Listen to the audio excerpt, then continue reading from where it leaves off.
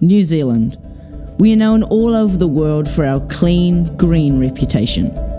Many different travel websites have put us in the top 3 for most beautiful countries in the world. We have green forests, blue oceans, rolling hills and towering mountains. But there is always a flip side. New Zealand's top 2 exports are dairy products and meat. This is followed by wood. We are the 3rd largest exporter of logs in the world, after Russia and the United States.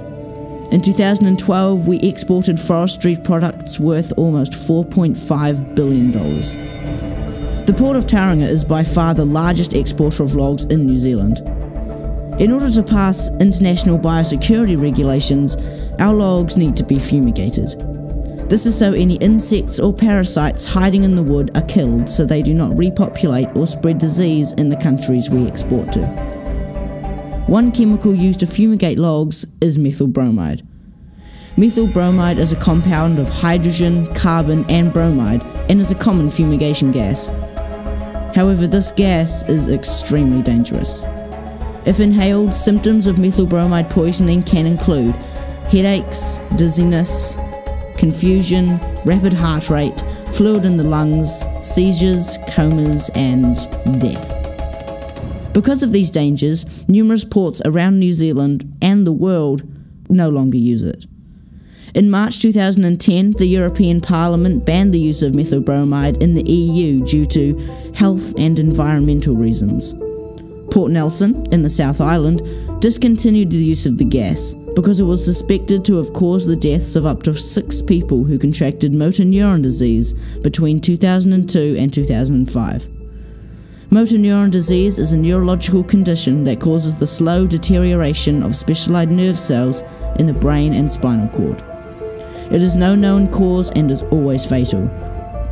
The Port of Tauranga still uses methyl bromide, and despite numerous protests, will continue to use it, regardless of the health risks. When our port fumigates their logs, their method of containing the gas is by using a tarpaulin. A significant flaw in this method is that methyl bromide is 3 times heavier than air, so some of the gas may escape underneath the tarpaulins every time the logs are fumigated. The Port of Auckland uses methyl bromide as well, and recently decided to recapture all of the excess gas used to turn into a salt, which can be easily disposed of. Our port simply lets it waft into the air. It should be noted, however, that the volume of logs going through the Port of Auckland is only a fraction of what Tauranga handles, so it probably wouldn't be a viable option here. Tauranga is the 5th largest urban area in New Zealand, with a population of over 134,000 people. If released into the soil, methyl bromide can travel very quickly. If this methyl bromide gas is escaping, could it potentially be wafting through the city? And if it is there any way for us to know if we're being exposed? Methyl bromide is colourless, odourless and tasteless under normal circumstances, so nobody would realise they were in danger until it was too late. There are rules and regulations when it comes to the people working with the gas, and workers at the port are blood tested regularly, but if a lot of gas does escape, there is nothing really to protect the innocent bystander. According to a Sun Live article posted on the 1st of June 2017, Maritime Union New Zealand members working in the port, despite being told they were out of range and in no danger of the gas, described coughing, lightheadedness and nasal congestion during gas release. Green Party pesticide and biosecurity spokesperson Stephen Browning is also against the fumigant and said that methyl bromide, if inhaled, can have long-term impacts on the brain, increase the risk of cancers and neurological issues. We shouldn't be exposing anyone to this stuff. Another thing to consider is that methyl bromide is extremely destructive to the ozone layer. Chlorofluorocarbons, or CFCs, are the main contributors to holes in the ozone layer.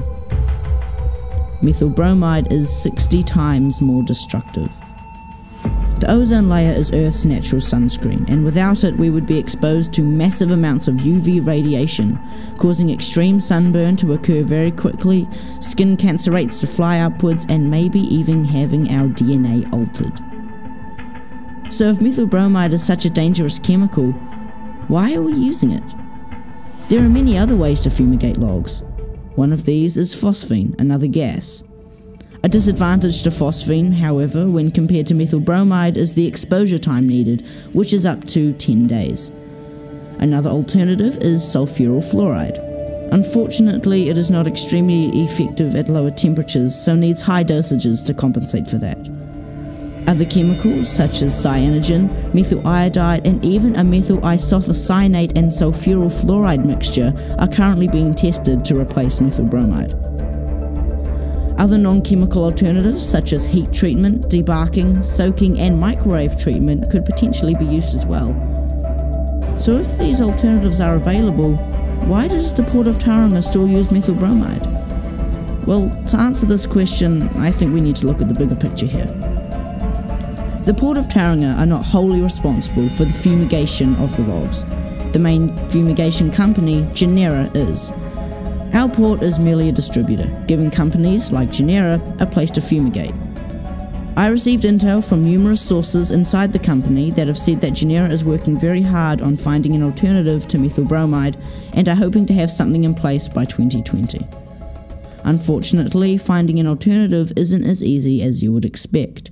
Firstly, they would need to find a fumigate that is as cost effective as methyl bromide and at the same time be less harmful to people and the environment. Afterwards, they would need consent to actually use the alternative, and then comes the most difficult part. They would need to convince the countries we export to, mainly China, to allow the alternative to be used as fumigation. Right now, China will only accept logs fumigated with methyl bromide, and since we export about 90% of our logs to China, the port's hands are kind of tied. But that still doesn't change the fact that methyl bromide is extremely dangerous. The information I received from my sources also gave me a rough estimate as to how much methyl bromide the port uses annually. The port uses about 30 to 50 tons of methyl bromide per ship. Multiply that by the 2 or 3 ships that enter the port every day, and you do the math. It doesn't take long to realize a lot of this gas is being used in our hometown every year. It is very interesting to note that China does not want to fumigate the logs on their shores. Why is this? Is it perhaps because they are well aware of the toxicity and associated health risks methyl bromide poses? It seems to me that the bigger country is making us do the dirty work while they sit there and watch us poison ourselves. So who is ultimately to blame here? Is it the port who allow it? Is it Genera who use it? Or is it China who demand it? What price do you put on the health and well-being of our people and the environment we live in? I'll leave that up to you.